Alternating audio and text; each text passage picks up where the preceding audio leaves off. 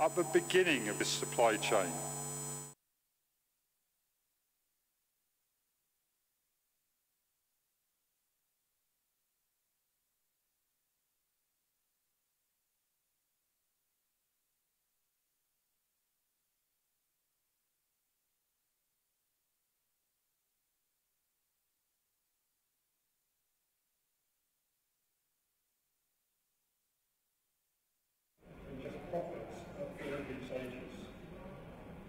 Working together on an international basis, we can, and indeed we should, promote responsible consumption and production to help ensure the long-term sustainability of businesses, as well as ensuring responsible consumption amongst the generation coming through.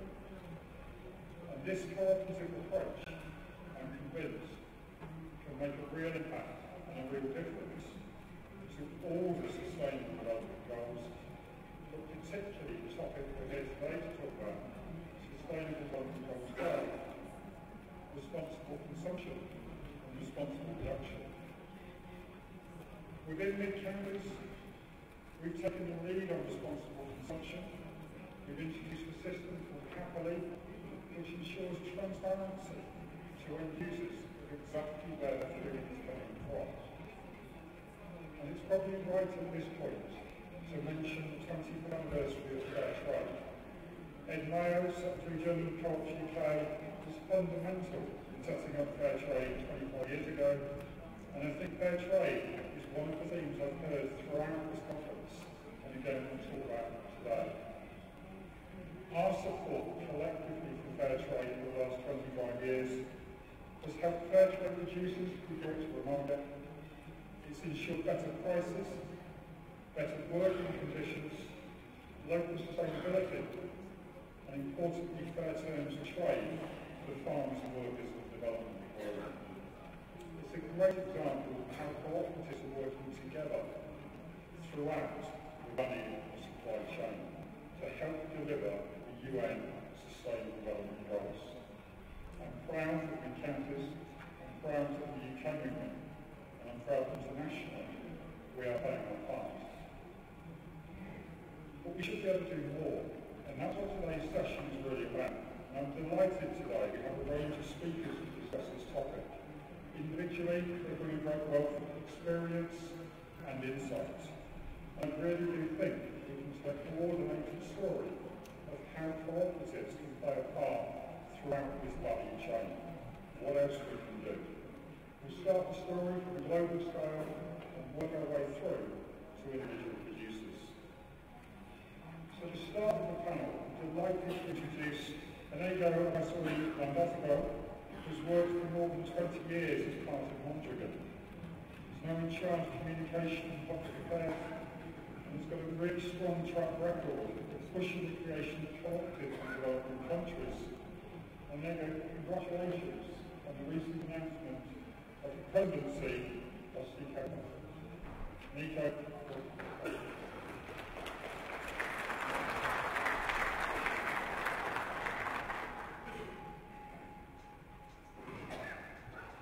Okay, thank you very much, Peter, for your nice presentation.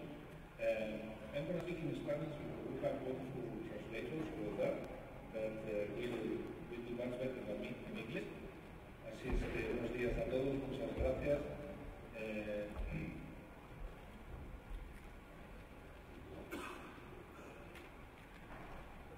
Okay. Bueno, les voy a contar un poco de la experiencia en Navarra. Como un ejemplo de cooperativa industrial y de escala. Espero que podamos tener la presentación, porque Peter ha sido muy estricto en cuanto al tiempo que tengo para hacer la presentación, solo 10 minutos, y así mis otros colegas pueden exponer también sus casos.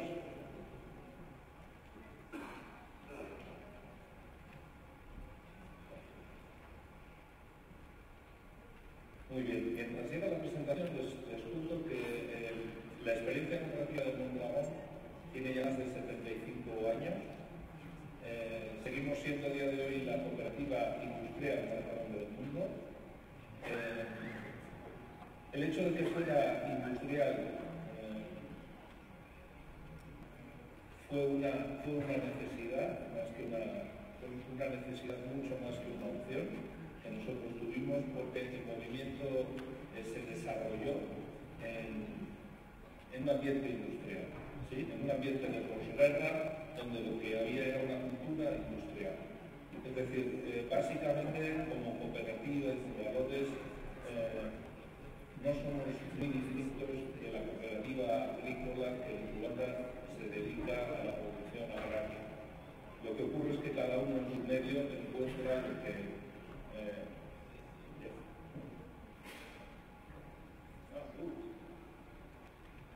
por si les voy a contar lo que tenían previsto en otra cosa. Bien, unas cuantas ideas solamente. Nosotros decimos que la suma de muchos miembros, la suma multiplica, ¿sí? Nosotros somos muchas cooperativas muy diversas y creemos realmente que la suma, cuando hay gente detrás, se convierte en una multiplicación, ¿sí? Mondragón representa a día de hoy un proyecto global. Nosotros estamos en más de 150 países con implantaciones en todo el mundo porque estamos en negocios que son globales. Y lo que es muy importante es entender que una cooperativa puede ser y tener sus raíces muy profundas en el territorio en el que se desarrolla y sin embargo tener las ramas mirando a todo el mundo. Hoy en día no hay cosas locales ni hay cosas globales. Todos somos globales. La economía y las personas se han convertido en vasos comunicantes.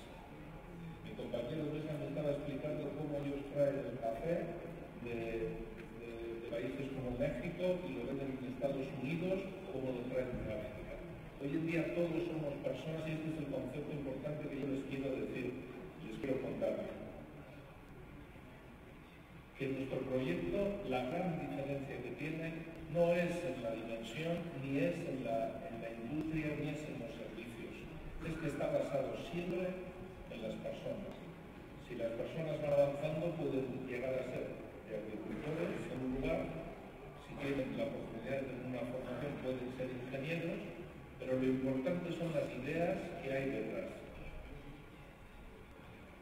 El Grupo Mondragón tiene 4 áreas de negocio, los números son antiguos, a día de hoy estamos facturando más de 12.000 millones de euros.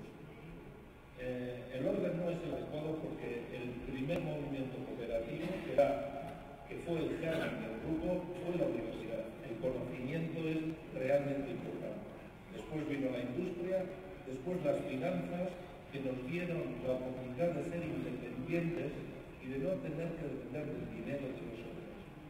Y un tema muy importante es saber que el dinero es un medio y no es un fin. Y por fin la distribución. Como les digo, más de 150 plantas en todo el mundo y estamos en los 5 continentes. Bueno, además de los números que son grandes, yo destacaría 2 cosas. Uno es el papel que tiene la universidad en nuestro grupo cooperativo y por otro lado los centros de investigación. Nosotros tenemos un triángulo virtuoso, no es un círculo, que está compuesto de una parte que es el negocio, otra parte que es la educación y otra que es la investigación, ¿sí? No se pueden entender los negocios de Mondragón sin tener en cuenta la formación. Nosotros tenemos nuestras propias universidades, pero como han dicho ya varios compañeros aquí, a día de hoy no vale con intercooperar dentro de nuestro ecosistema. Necesitamos intercooperar con otros. Nosotros estamos captando ingenieros de otras universidades, estamos colaborando con otros centros de investigación, pero sí es muy importante tenerlos dentro, porque el hecho de tener no solo industriales, sino tener investigadores, tener estudiantes y profesores es lo que hace que el resultado final sea realmente distinto. Bueno, estos son áreas estratégicas de negocio y futuro. A mí me gustaría hablarles de un ejemplo concreto. Cuando la gente habla de Mondragón, todo el mundo piensa que estos tuvieron suerte porque están en Europa, que es muy desarrollada, ¿no? Si estuviéramos en un país con menos Lo gracioso del caso de Mondragón es que cuando realmente se generan más cooperativas y se fue realmente más activo fue en los peores tiempos. La necesidad estimula el ingenio. Nuestro grupo se forma después de una guerra civil. Cuando el otro día visitaba aquí el Museo del Genocidio, yo pensaba cuántas similitudes tienen todas las culturas. Allí pasamos por la guerra civil y eso nos hizo ver que teníamos que unirnos y no enfrentarnos para conseguir cosas, para conseguir un futuro mejor. Ahora les voy a presentar lo que es Mundukide. Mundukide es la ONG del grupo Mondragón. La gente que trabaja aquí dona un dinero, se va al cooperante y lo que hacemos es ayudar a otros países del sur a formar cooperativas para que estas cooperativas generen desarrollo. Nosotros tenemos un sistema en el que tenemos donantes, tenemos participantes, tenemos la universidad, pero lo que quiero mostrarles es, ya que el encuentro era en África, he querido poner un ejemplo africano, en Mozambique, tenemos otros en Colombia y en otras zonas que no tuvieron la suerte o que no tienen a día de hoy la suerte de vivir en una Europa desarrollada. Aquí lo que hacemos es desarrollar las comunidades y enseñarles a hacer cooperativa. Y como sé que tengo tiempo bastante limitado, solo quiero decirles que una cooperativa como la nuestra, que es puramente industrial, lo que enseña no es a aplatar, lo que enseña es a gestionar. Les voy a ir directamente a la última, si me deja el sistema. Bien, nosotros durante los últimos años hemos venido desarrollando proyectos en el mundo en los que hemos creado 80.000 empleos, de los cuales la mitad, este es solo uno de Mozambique, solo uno, la mitad son mujeres. Y el tema del género aquí es importantísimo porque las mujeres en los países de desarrollo son quienes sostienen las familias y sin las mujeres no podemos hacer futuro. Quisiera mostrarles simplemente el caso concreto de 2018 a 2022. Hemos pasado a tener muchísimas más hectáreas de cultivo y con una inversión tan solo de 3,5 millones hemos generado 25.000 de trabajo y hemos generado 14 millones de ingresos a las personas que participan en el proyecto. Para un Mozambique, que es uno de los países más pobres del mundo, pasar de tener una renta de $1 a tenerla de 2 es algo totalmente increíble, y la satisfacción que produce poder aprovechar la experiencia, no para contársela a ustedes en estos congresos, que está fenomenal, pero para poder llevarla a otros terrenos y ver el resultado, es totalmente satisfactorio. Muchas gracias.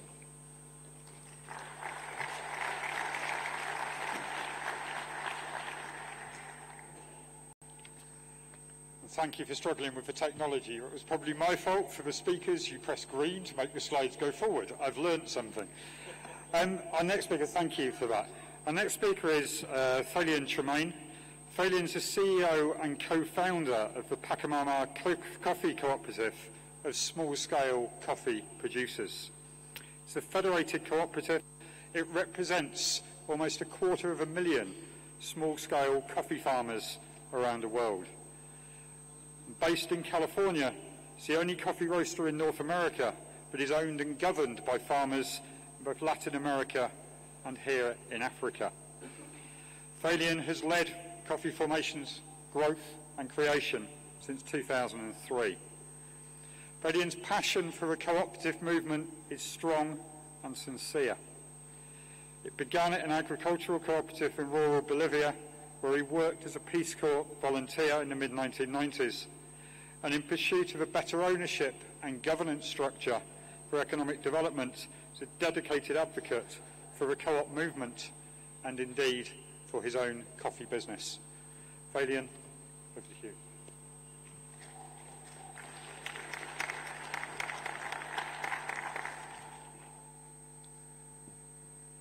Good morning, and thank you very much for this great opportunity.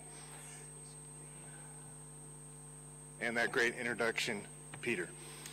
My name is Thalian Tremaine, and I represent Pachamama Coffee Cooperative.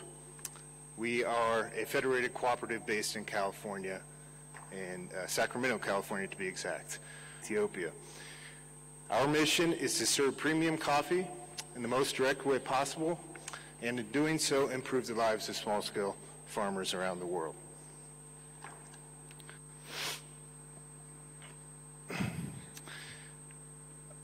A federated cooperative based in the United States.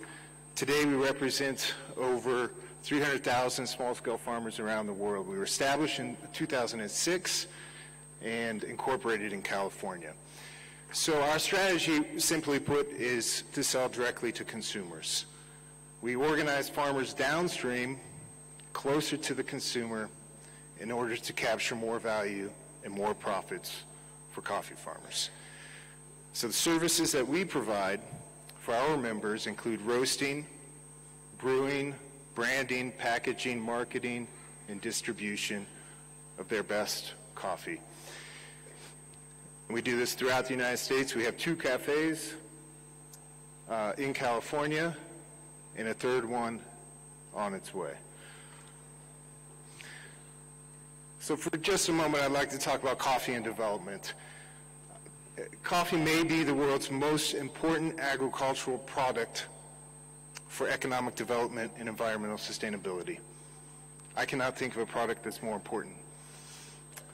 There are 1 billion cups of coffee consumed every day. That's a staggering number. This is a global market worth over $200 billion. 100 million people at origin rely on coffee income. Women own over 25% of the world's coffee farms. And the world's poorest countries rely heavily on coffee. Yet, with all this value in the coffee world, over $200 billion, less than 10% of that value remains at origin. And what's worse is less than 2% of the actual profit made on coffee remains at origin.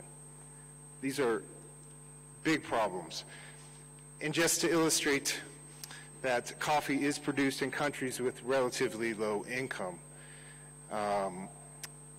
So if you're a coffee producing country, I think the challenge is clear that we need to get a larger portion of coffee's true retail value and get it back to the producing country and the farmer as well.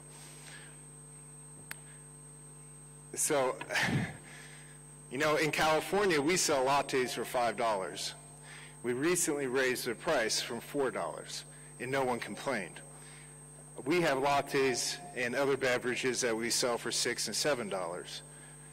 So it's really difficult to imagine that only 10 cents of that $5 can make it back to the farmer. But that's the reality in today's coffee market.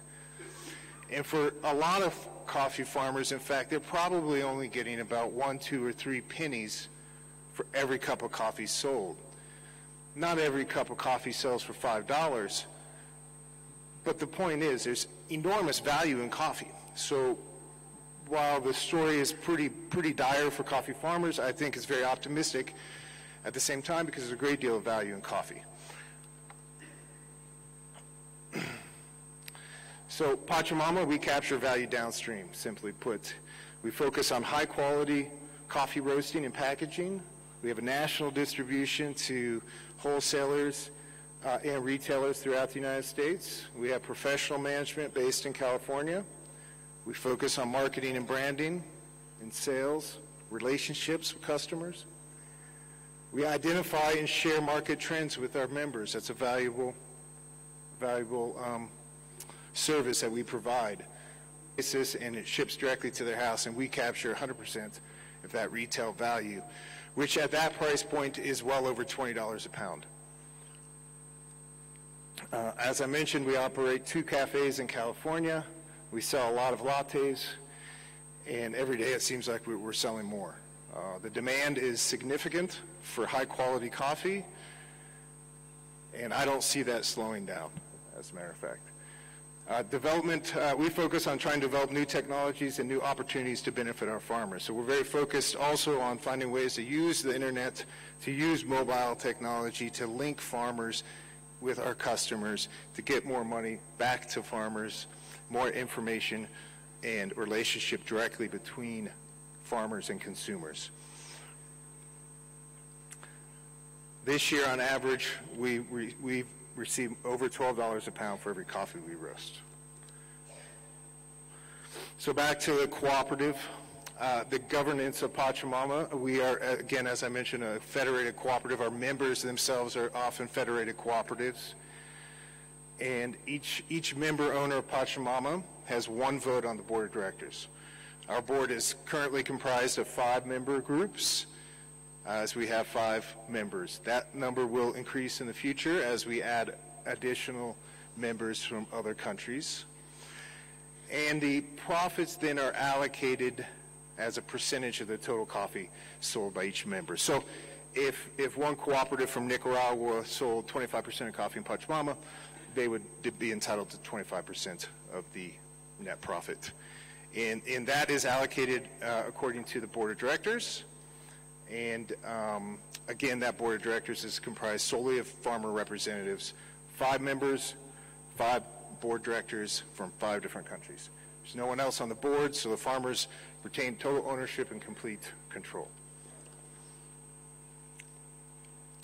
So with global value chains and cooperatives, I believe that this innovative model can be applied to a lot of other products, not just coffee. It makes a lot of sense for producers to be operating at the point of consumption. There's a great deal of investment being made in coffee. Last year, $600 million alone was invested in startups in the United States for coffee. So at this pace of investment, it's imperative that producing nations and farmers find a way to continue to invest, but to invest further downstream. At least a portion of that investment should be closer to the consumer. Because when you get to the consumer, you've got the value, and in fact, I believe the consumer truly is your friend, and they've got $5 for a cup of latte. This is a scalable model, just requires better access to capital and investors. I think farmers need 2 things. They need access to consumer markets, and then they need access to better financing and capital. We've solved the first problem in a sense, and we haven't quite figured out the funding part.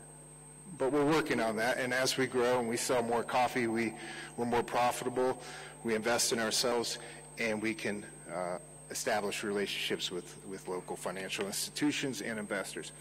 And again, this is a replicable model, so I believe this could be used for products like coffee, tea, honey, rice, and many other commodities that are produced for low value and often sold at a high value.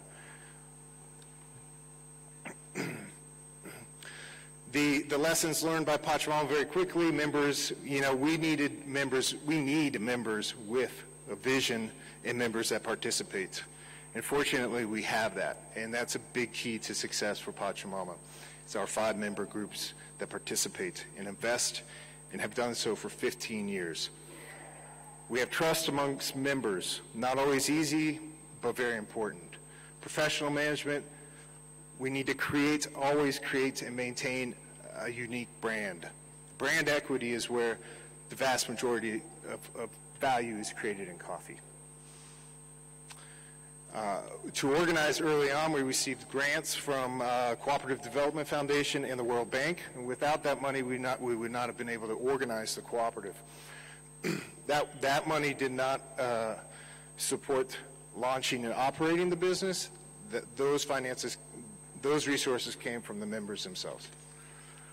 But to scale up, it's going to take more than the coffee farmers and their limited resources. We're going to need to find ways to find institutional support to support these kinds of models. So finally, I would just like to introduce to you our president and co-founder, Marlene Presa.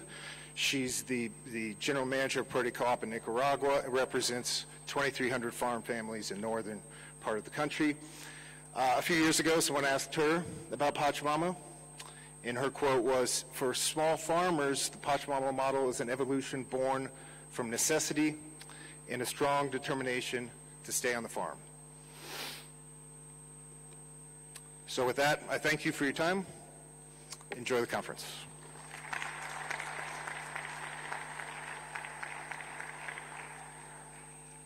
Thanks, Fabian. And they're live examples of somebody who, frankly, has been there, seen it, and bought the T-shirt, dare I say. One of the bits I took away from that, Fabian, which I think was great, was about farmers having access to consumer markets, but also needing access to finance. And I know Steve Gill in the plenary sessions, Chris Hollick from Fairtrade Africa. Fairtrade Africa is the umbrella organisation representing all Fairtrade certified producers in Africa. Chris has been involved in this since 2005. He's worked in many types of cooperative, setting environmental standards, sustainability initiatives for particularly tea and coffee worker plantations. He has a particular interest, and explained it extremely well yesterday, in strengthening the governance and leadership in cooperatives to really enable them to play their potential throughout the value chain. Chris, the floor is yours.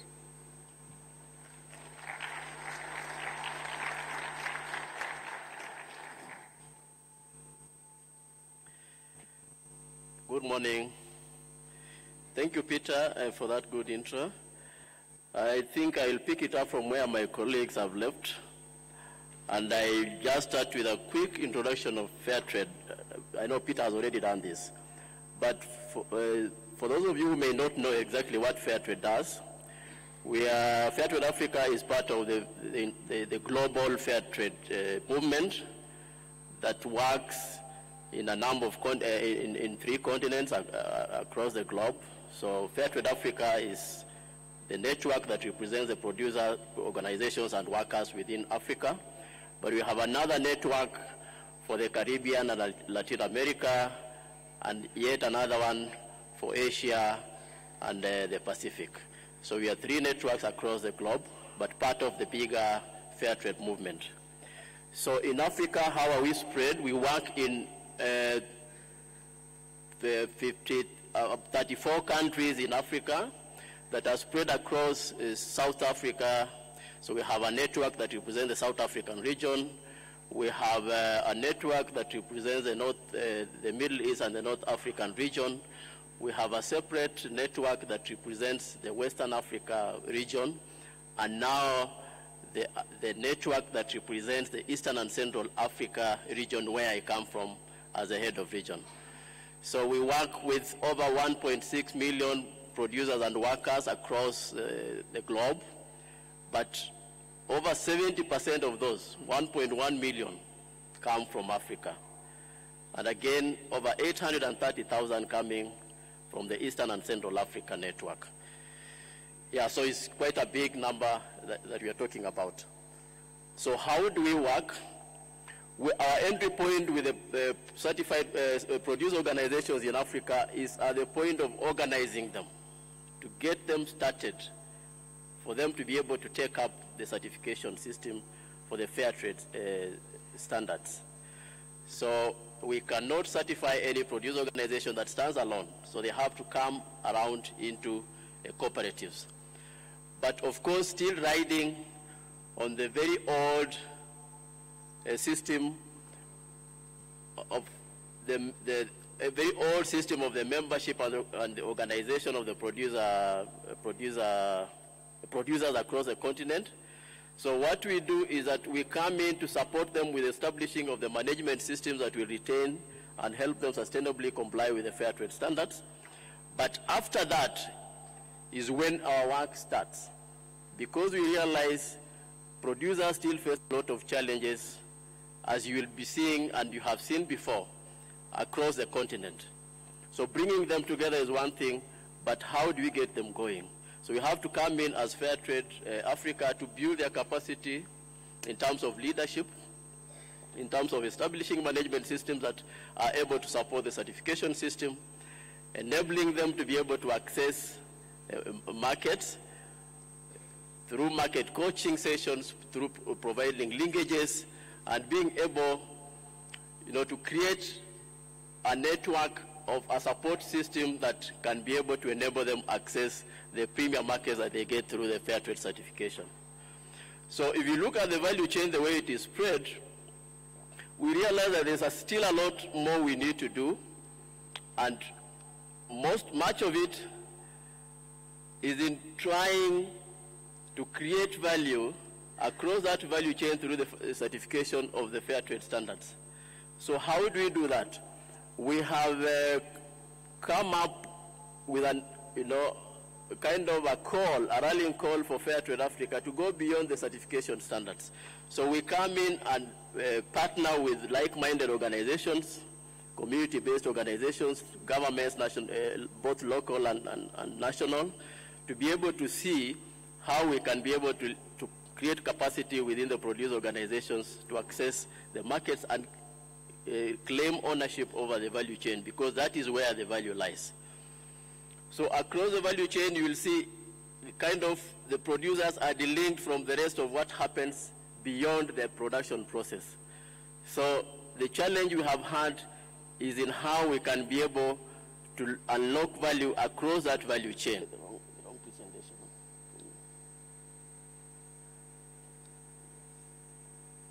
Hang on 2 seconds, we have a technical error. Yeah, this is not the right, these are our presentation. Can you go on without the presentation? Yeah, I have a printout. Yeah. Do you want to grab the printout? Yeah.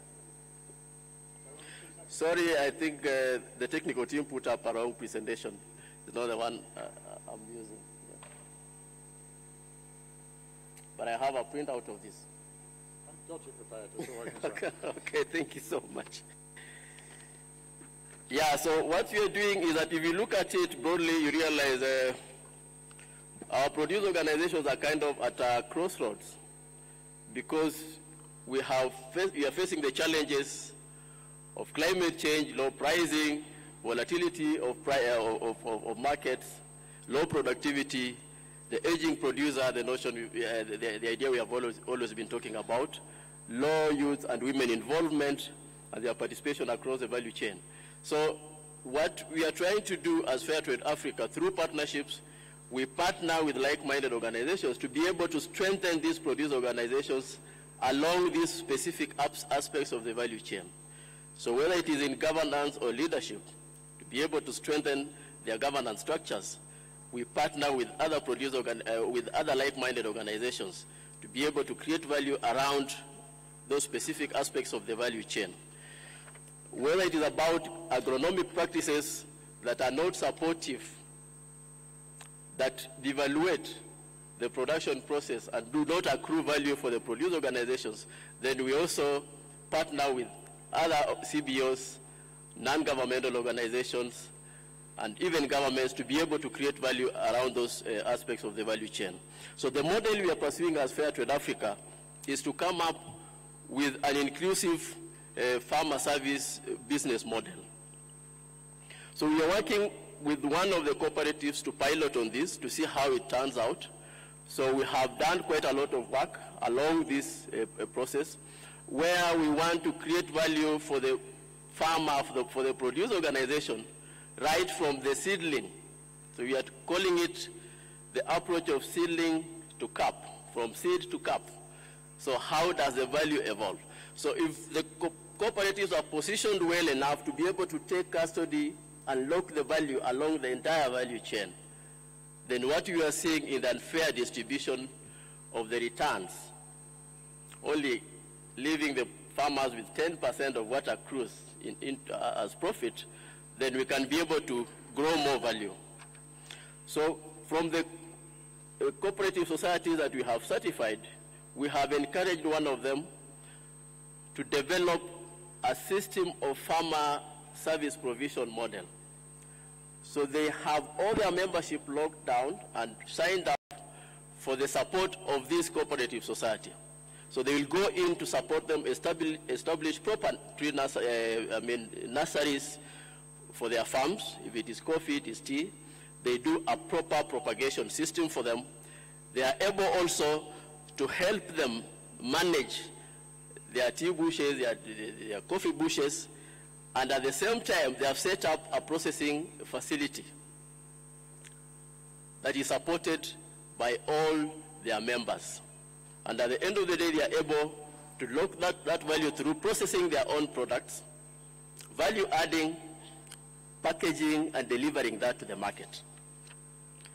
So that at the end of the day, what you have is a composite of a value chain that is owned from production, processing to marketing by the producer organization. And we can be able to accrue much more benefits to them. So as a result,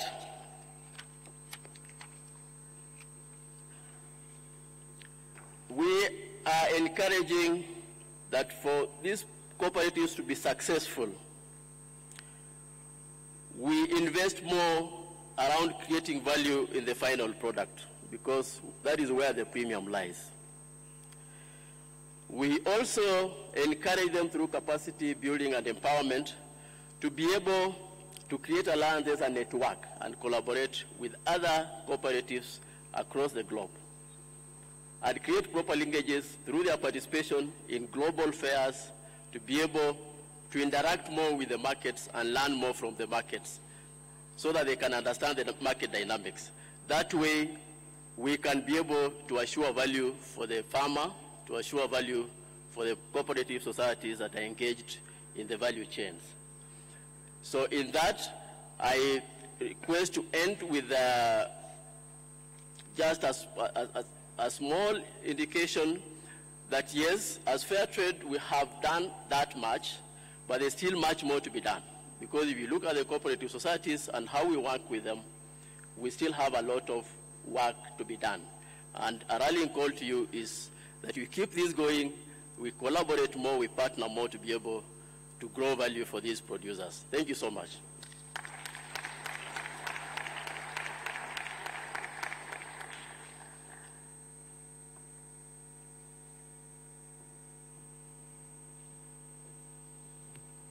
Feeling of relief when you realise the next speaker hasn't got slides. It's quite a lot. So, first and foremost, thank you, Chris. That was good. And I think the call for action from Chris, Principle 6, cooperation amongst cooperatives, came through loud and clear. Before I introduce our next speaker, it is right to say thank you for the hospitality of Rwanda and Rwandan people. Jean Bosco Halimana works and is currently the Director General of the Rwandan Cooperative Agency since May 2018 to date. And Jean Bosco, thank you on behalf of all of us as delegates here for Rwandan hospitality. Since January 2006, John Bosco has been a lecturer at the high learning institutions in Rwanda, in Senegal and Benin, and I'm sure will give a different take on the principles of the policies underpinning this value throughout the service chain. John Bosco.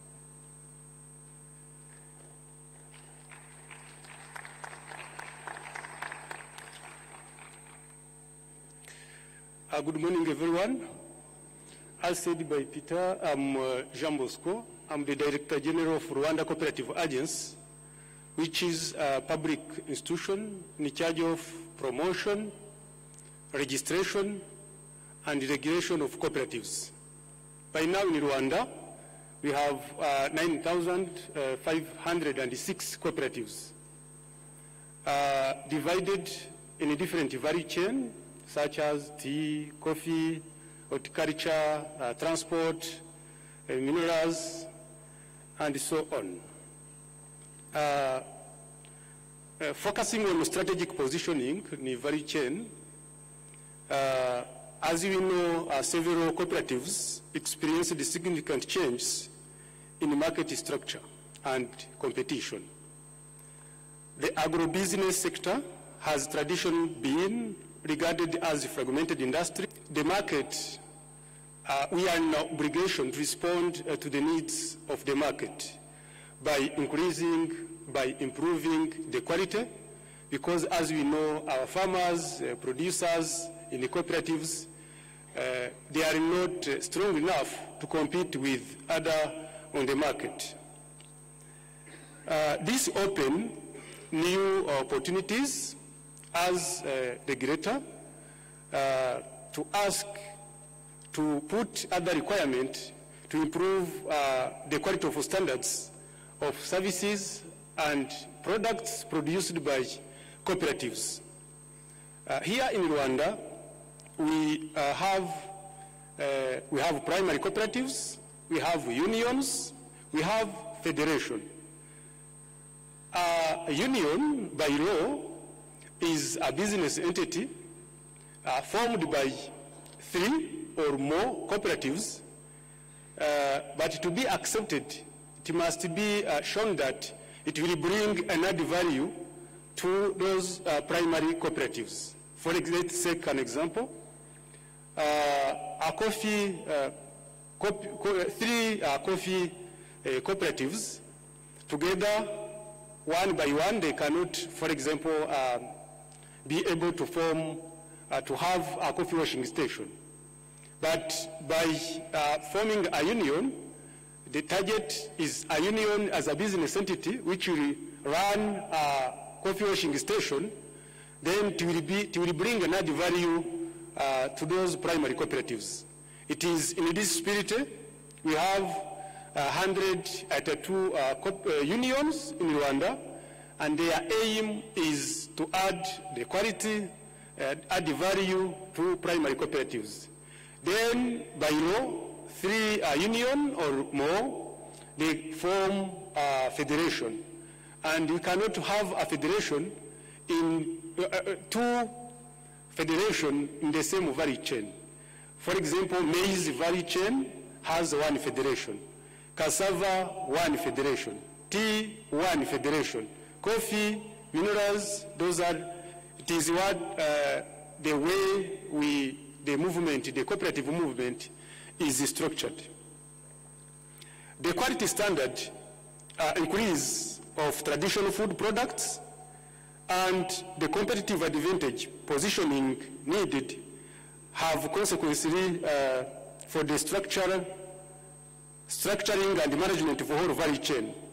It is in this spirit, one of the requirements of a union is to respond to the standard required by Rwanda Standard Board, especially in agriculture, in services, in different economic lives where we have cooperatives. As mentioned by the Minister of Local Government, the economic lives of this country mainly is based on the cooperatives.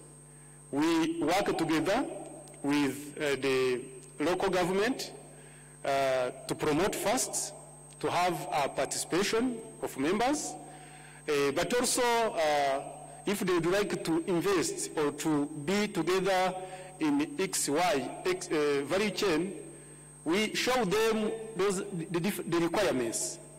And then from there, we organize trainings to upgrade, improve the, let's say, skills or knowledge to compete on the market with abroad, other product from outside.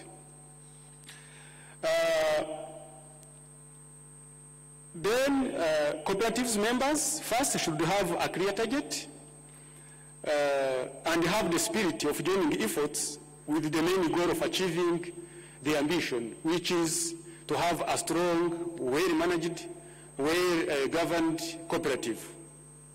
An important challenge is the quality dimension included in such advanced product concept demand adaptation for the production throughout the value chain. Here we realize that, for example, in the cassava value chain, there are those products come from, let's say, because we are Kenya, Tanzania, they are the neighbors, but let's say they have good products. To compete with them, we need to sometimes to imitate, to show them those new technologies, and then compete.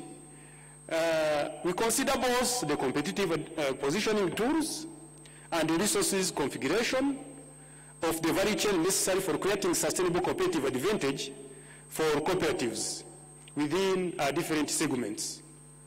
To address the issue of this competition, and also the persistence of trade balance, which is always negative in Rwanda, the government strategized first on made in Rwanda. By achieving this made in Rwanda, one of the tools to be strengthened is a cooperative. Then we bring all necessary to train, to coach, to upgrade, to organize well cooperatives. It is a reason why even we have this public institution dedicated to regulate, to promote cooperatives. Then through Rwanda Cooperative Alliance and the National Agriculture Export Board, we help cooperatives in trainings and other possible strategies in different aspects to advise them to produce more, but with quality. Then to increase the notion of quality in every step they make. Addition to this, the government sets, not government, because through unions, there are industries, factories around the cooperatives, where they can access any services cheaply and quickly as much as possible.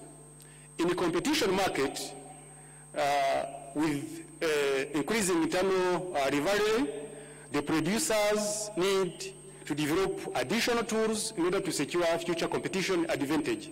It is in this spirit we have so many tours in country or outside to imitate, to copy with our where there is our best practices.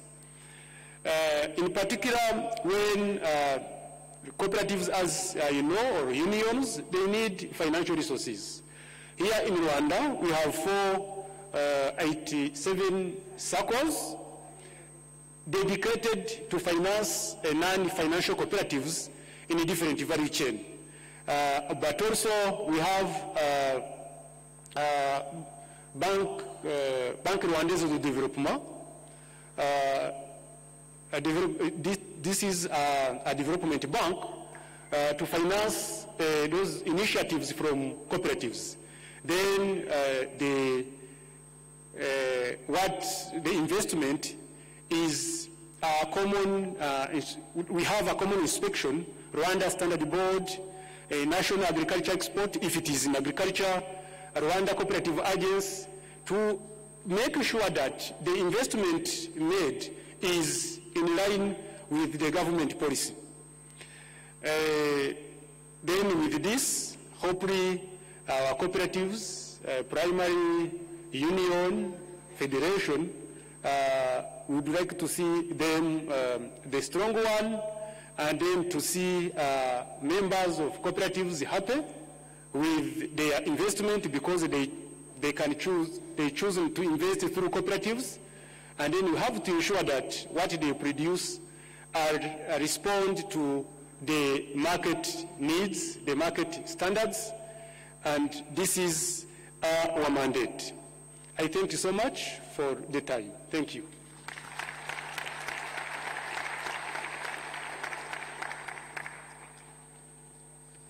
Thank you, Jean Busker. Our final speaker, and I'm delighted to welcome, is the President of the Korean Federation of Worker Co-ops. Kangtae Park represents a worker co-op with a focus on engaging colleagues, whether through franchises, throughout the value chain, on cooperative principles and cooperative values. Kangtae, delighted to welcome you.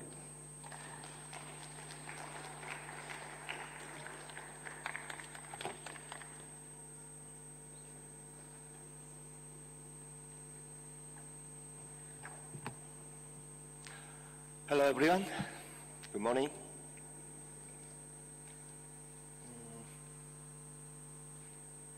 Okay.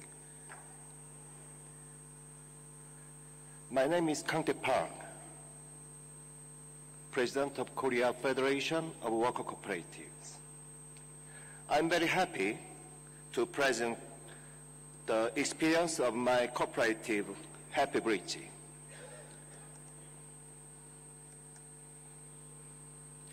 Happy Bridge means that we should be a bridge to a happy world. And we believe the worker cooperative movement could be a great bridge to make workers happier. Happy Bridge's main business is a restaurant franchise. Its members are workers who work in the franchisor. Currently, there are more or less 100 worker members. Happy Bridge has 6 business fields and has more than 600 franchise restaurants, which are clients of Cooperative. Through these restaurants, Happy Bridge is providing more than 2,500 jobs on top of 100 workers in Happy Bridge. Its total turnover is $300 million. This is a simple picture to explain value chain around Happy Bridge. A restaurant franchise business has to take care of different levels of value chain, from food ingredients to restaurants through processing and logistics. Happy Bridge is trying to manage directly some parts of value chain, and in this way, it can provide better goods and services to their client restaurants with better price. Currently, our client restaurants purchase 20% of food ingredients directly from local markets or wholesale stores. Thank you. And 80% is provided by the logistics of Happy Bridge. And it also wants to produce directly some strategic materials. Today, Happy Bridge is producing 30 or 40% processed materials in its own food plant. In addition, Happy Bridge has tried to develop cooperative and social values, such as safe food, eco-friendly and organic food, contribution to local community, and development of cooperative model throughout its value chain.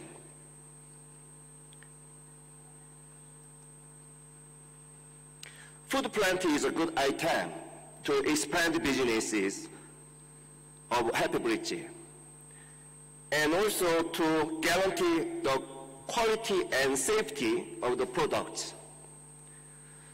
Today, Happy Bridge has 3 factories and expect that more factories will be created in near future.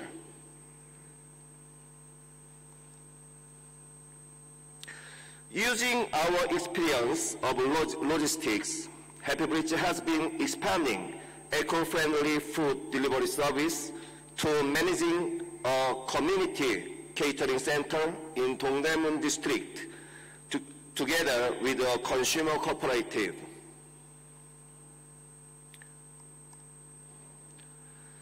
Happy Bridge started promoting cooperative restaurants for and by young people in 2014.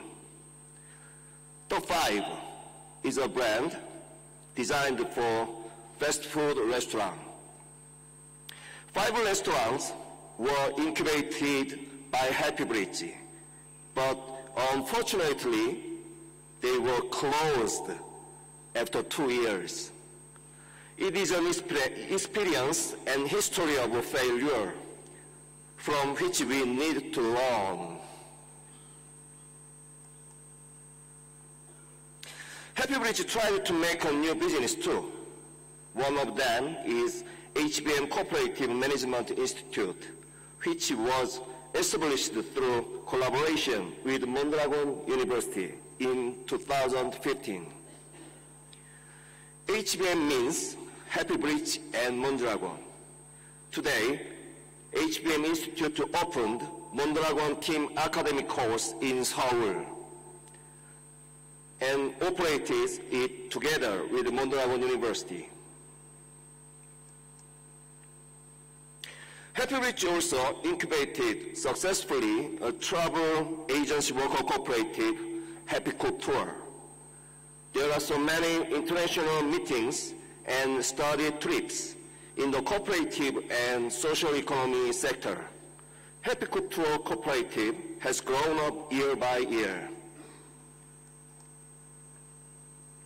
Of course, in this process, Happy Bridge Cooperative also has tried to collaborate with agriculture, fishery, and consumer cooperatives in different ways. Now, my presentation is ended, but Happy Bridge challenges will continue. Thank you very much for your attention.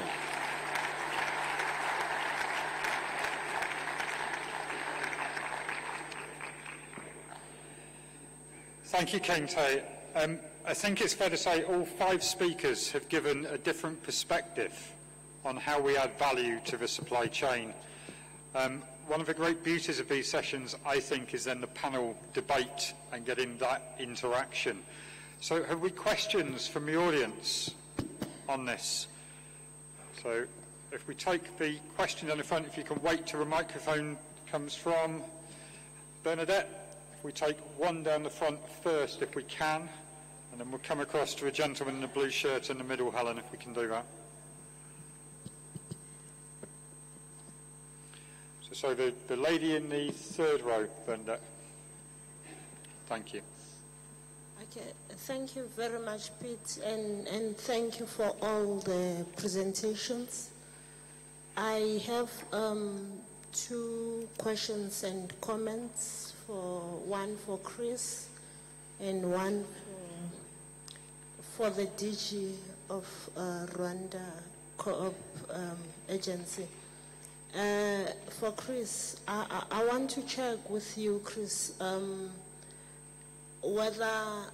are you linked with the global gap standards? Because you're talking about free trade, but free trade has also is supposed to be in line with the global gap standards. So how do you also facilitate that the local producers is in any country is aligned to the gap standards? Regarding the Rwanda agency, I think you'll agree with me that compliance with standards and quality is very expensive.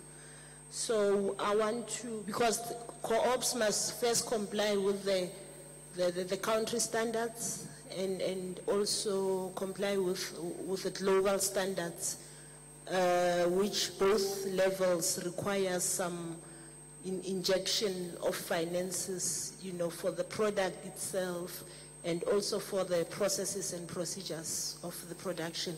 So how do you fund your cooperatives? Because we have seen very beautiful, good products from a lot of co-ops from Rwanda. So perhaps we can learn from there. I know you said you have institutions, but even in our countries we have institutions, but access to those funds and to know what quality standards to comply with, it's a serious challenge. So perhaps if you can share with us. Okay, thank you for that. Chris, perhaps if you repeat the question and then give the answer if we can from a fair trade Africa point of view.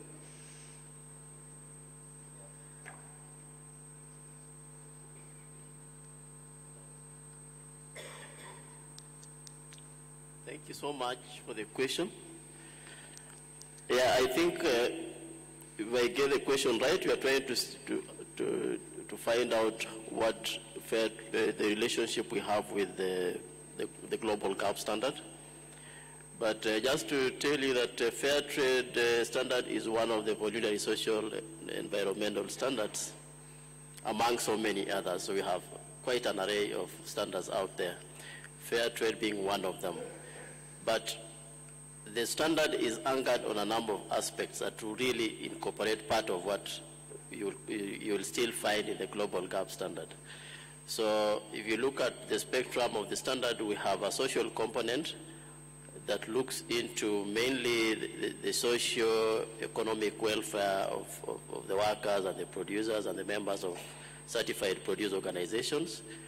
We have the economic arm of the standard that is anchored on the prudent management of the fair trade premium, because the certification to fair trade standards give you access to fair trade premium, which is then invested back into the communities and the workers to social develop them and be able to enable them access sustainable livelihoods. But you also have part of the standard anchored on environmental aspects, making sure that we maintain the environmental integrity that goes with ethical production. But again, as part of the standard, we have a trade aspect, a trade component that will guarantee the assurance that any trade relations that the certified produce organizations develop with any trader are fairly done. So it is making trade fair, empowering those in the value chain, the workers and the producers, and guaranteeing sustainable livelihoods. So generally that is the scope of our standard fair trade standard.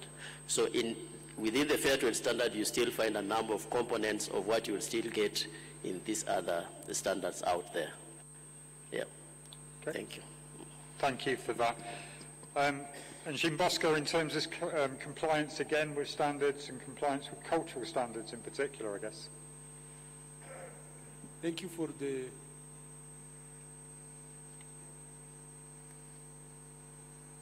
Hello.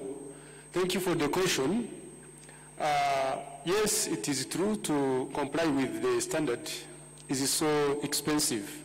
But as I mentioned, here in Rwanda, we have Made in Rwanda program. In this Made in Rwanda program, we have also another program, Hanga Umurimo. Hanga Umurimo in English is creation of a job creation program. Those two programs, we have a window, a specific window dedicated to cooperatives, where to start, if you'd like to start a business through cooperatives, we have a specific team from Rwanda, a standard board, to start with you. And they have also in Rwanda Standard Board a program called Zamuka Muziranenge, which is, if I may translate well, grow with standards, or start with the standard.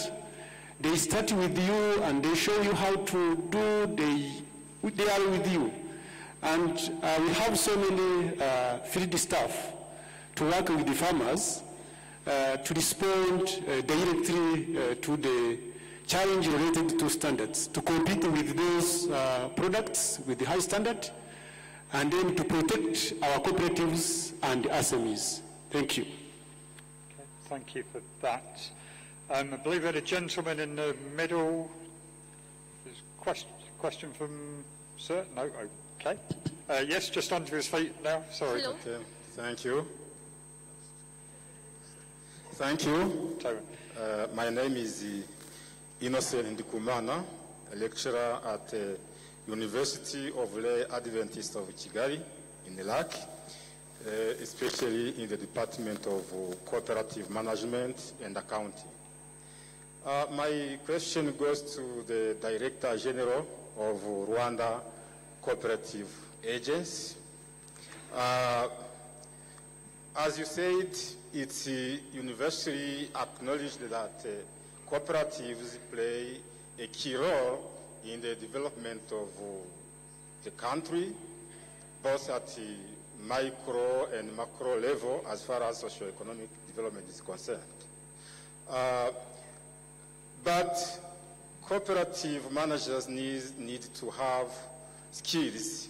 They need to have some skills in the areas related to cooperative management, cooperative accounting, even other related areas. Some universities have undertaken to integrate cooperative management programs within their programs of teaching, especially in areas related to cooperative management, governance, microfinance management, business, social entrepreneurship, business planning, strategic management, and so on. But the problem is that their profiles are not in the mainstream of positions regarding cooperative management as far as recruitment is concerned. So I would like to ask the Director General of Rwanda Cooperative Agency his take on that. Thank you. Thank you for that. So the questions around co-op management and education and what provision, I guess, from Rwanda. Jean-Bosco, if we start with you, but I'd like to widen that out to the panel as well, if we can. Thank you so much. It is a good question. We know that, as he said, the role of cooperative is crucial, especially in any developing countries or developed countries at micro, meso, and macro level. Managers, as he said, need skills, knowledge, and attitude to be professional, to act professionally. It is in this spirit in Rwanda we sensitized so different high-learning institutions and universities such as UNILAC, Ines Ruhengeri, University of Rwanda. They started a program at bachelor level, at master's level, but also they have a specific centers, professional centers, which can offer the short courses, and we appreciate the initiative. By now in Rwanda, we started to recruit the qualified managers from those universities. It has the results, and we will continue to encourage students to join those programs, but also those high-learning institutions and universities, even those professional centers, to continue pushing to have professional employees or workers in the cooperatives. Thank you. Okay, thank you for that. Enego, you spoke in terms of Mondragon about having the business, the information, but education being important. How do you see your role throughout the value chain in learning and development, in cooperative education? Yes. Well, okay, in a second, we can get the microphone. ¿Se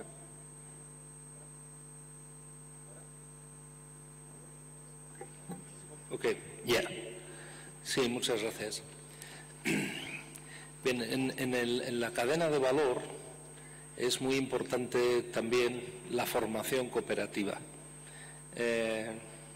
Aquí se ha hablado de lo importante que es tener contabilidad, todos los departamentos. Nosotros trabajamos la cadena de valor humana desde el comienzo. Tenemos escuelas cooperativas desde los 2 años, tenemos todo el ciclo hasta los 18 años, tenemos universidades cooperativa, tenemos formación continua cooperativa para los trabajadores socios y para los que no lo son, para que entiendan la diferencia entre una sociedad normal, digamos estándar, una compañía y una sociedad cooperativa. Y siempre hablamos de la cadena de valor desde el punto de vista económico, pero se nos olvida hablar de la cadena de valor de los valores. Sin cooperativistas, decía don José María Arizmendiarrieta, no hay cooperativas. no nos podemos centrar solo en las leyes, que son muy importantes, en el financiamiento, que también lo es. Nos olvidamos habitualmente de los cooperativistas. Por eso la formación es tan importante, porque a nuestros niños tienen que entender que hay una manera de hacer las cosas que es distinta y nosotros con toda humildad pensamos que es mejor y que tiene que ver con los valores. Y estamos hablando de solidaridad y eso hay que aprenderlo y tenemos que aprender y enseñar a hacer cooperativa.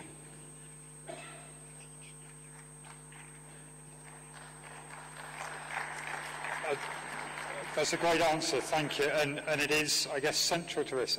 Valiant, you must have had great experience in the education side when you're setting up cooperatives. Yes, indeed. I believe that education throughout the supply chain, the value chain, has been a great investment.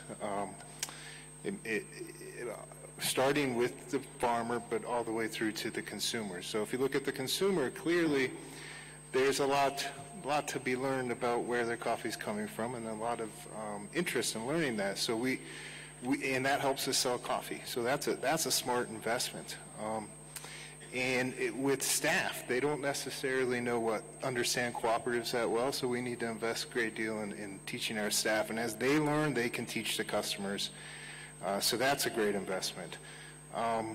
Lately, we've been investing in educating our board directors, because now we've got a cooperative with the boardroom full of people that don't necessarily know or don't have the experience as board directors. So that's an important part of this learning process for Pachamama and for our members, is learning how to run a company in the United States, and some of the big decisions that need to be made that need to be made at the board level. And of course, it really all starts with the farmer. So getting as much information back to the farmer as possible and helping the farmer understand what adds value to their coffee today. Not what added value 10 years ago. 10 years ago, everyone was talking about quality in the cup. I think it's quality of image, quality of narrative, quality of authenticity. And those are the aspects that the farmer and their cooperatives need to understand. And if they better understand that, they can deliver a more value-added product at the end. That's a good answer. Kangtae, I guess from a worker co-op's perspective, education of the worker cooperatives and cooperators is absolutely key. Can you talk a bit about how important you believe learning and development of worker cooperatives are?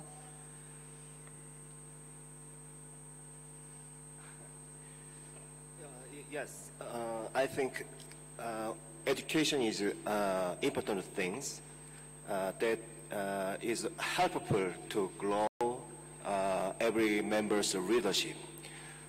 If somebody question to me what kind of important thing of leadership, I think I can say leadership primary things are communication and vision. Leaders should try to communicate with the members about what leader thinking, what leader doing, and leader has tried to find out their purpose, what we should do, and where should we go. He or she leaders tried that. Thank you. That's great. And Chris, finally for yourself, you talked eloquently and well yesterday about leadership amongst those setting up cooperatives. Perhaps a few words on the importance of that and how you help facilitate it. Yeah, thank you so much.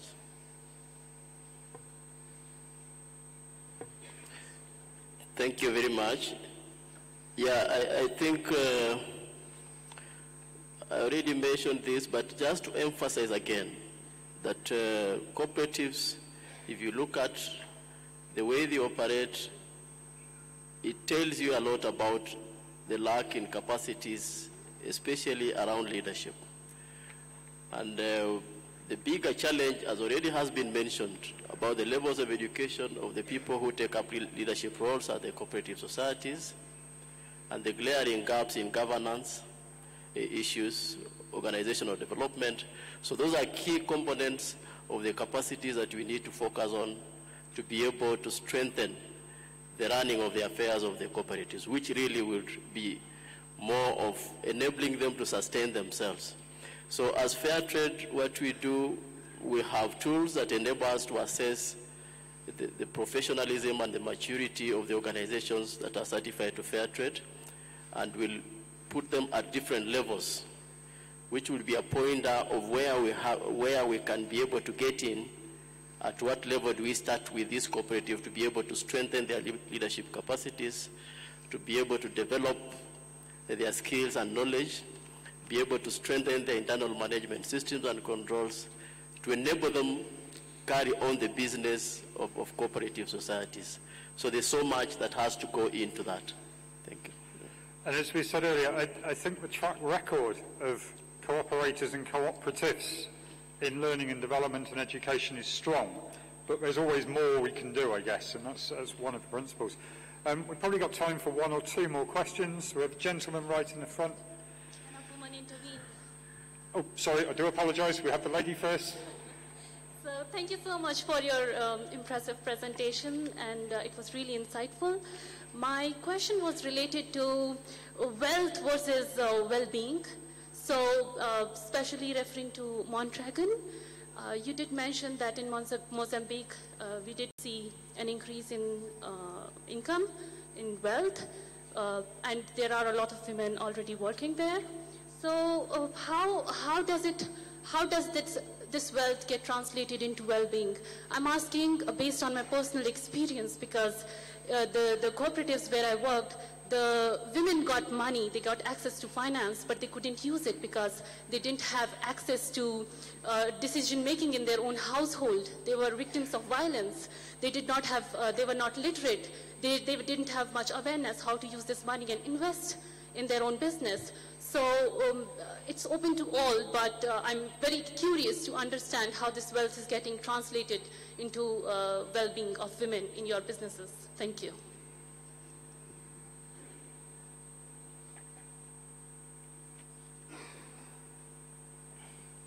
Bueno, nosotros pensamos que el empleo en sí mismo ya es la mejor fórmula para reducir las diferencias, ¿sí? ¿Qué quiere decir esto? Si no generamos... Nosotros vivimos en un mundo global, como he explicado antes, y nosotros tenemos muchísimos clientes y hacemos dinero a través de vender a muchas compañías que no son cooperativas.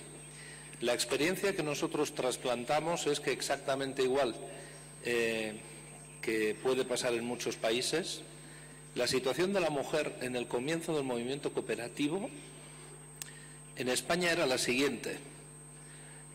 Una mujer joven podía trabajar fabricando una lavadora que después ella no tenía permiso para comprar, porque le hacía falta el permiso de su marido.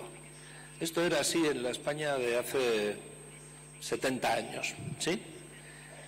Nosotros no aspiramos a cambiar los sistemas políticos que dependen de cada uno de los países. Lo que sí tenemos es una relación directa entre la densidad cooperativa y la disminución de diferencias sociales. Es decir, allá donde más cooperativas hay muchos más ingresos y, por tanto, la situación no solo de la mujer, sino de los niños y en general mejora, ¿sí? Pero esto está basado en dos principios fundamentales. Uno, la escala retributiva dentro de las propias cooperativas no puede superar una proporción. Nosotros inicialmente la teníamos de 1 a 3 y ahora es de 1 a 7. El presidente de la Corporación Mondragón puede ganar 7 y la persona que menos gana gana uno, y esto es un tema fundamental. Yo ayer me quedé muy impactado por el discurso de la doctora Shiva, y uno de los temas que hablaba, citando a Gandhi, era que el mundo tiene bienes para proveer a todos sus habitantes, pero no tiene suficiente para proveer la avaricia de unos pocos. El tema de la distribución es fundamental, y otro es la solidaridad. Aquí podemos tener o hablar de negocios de café, de té, de industria, el que sea. Pero tenemos que ser conscientes de que la suerte es un factor muy importante. De modo que si yo tengo una cooperativa que funciona muy bien y una cooperativa que funciona muy mal, probablemente no sea solo culpa de los cooperativistas. Y tener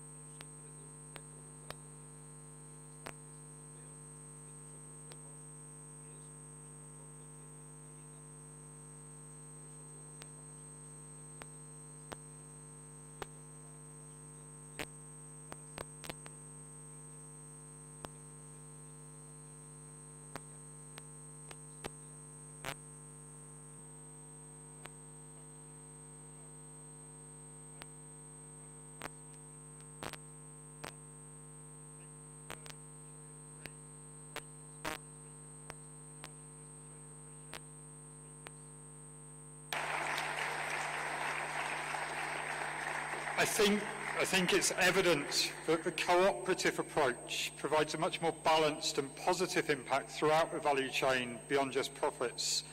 Cooperatives should work together. We all know about Principle 6. We all talk about Principle 6.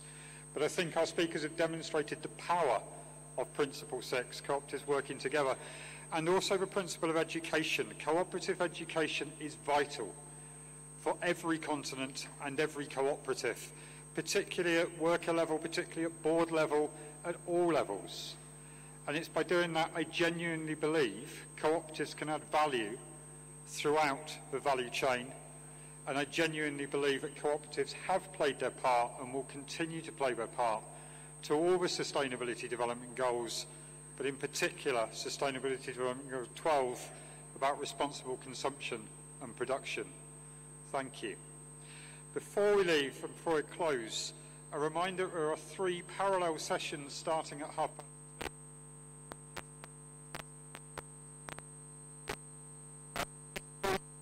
Five is around food security. Parallel 6 is around health, industrial and services, reducing inequalities in room MH1. And in room MH3 is housing and energy. And of course, this evening at 8 o'clock, we have the gala dinner and the Rochdale Awards. And I look forward to seeing all of you later today. Thank you.